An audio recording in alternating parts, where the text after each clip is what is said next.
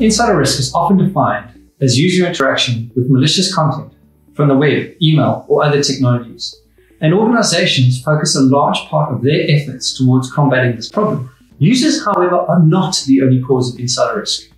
Security administrators can also be guilty of putting their organization in the crosshairs of an attacker. With lean IT teams, multiple responsibilities, increasing complexity, and the rapid adoption of technology means that a simple phishing link is potentially amplified through lax security practices. We've identified 4 personas which may form part of your insider risk. We have the compromised user, an employee who may click on a bad link, open a malicious attachment, or falls for a phishing or impersonation attempt.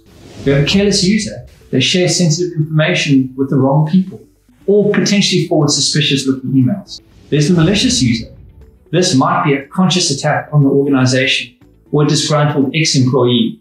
There have been instances of users being approached to deliver ransomware with the lure of a percentage of the payment. And lastly, we have the overworked admin. Here, it's the admin who hasn't properly secured a cloud service, left a port open on the firewall after testing, or continually uses an account with admin privileges. All of these personas contribute to the problem in a different way, but combined can have a massive effect.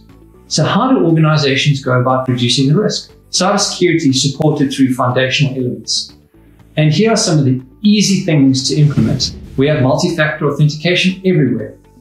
Admins and users should be using this all of the time, not just for cloud portals, but also for your security software. Configure MFA wherever you can and make it part of your daily routine. We have layered defenses. Monoculture is a big problem in the cloud collaboration era.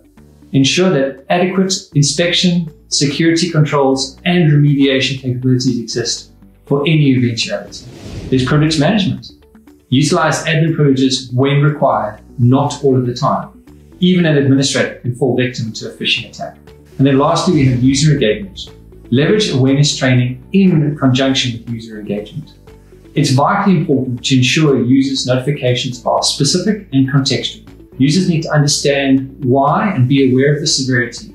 Otherwise, it's just another notification to be ignored. These are the things to consider when aiming to improve your cyber resilience while limiting the possibility of insider risk.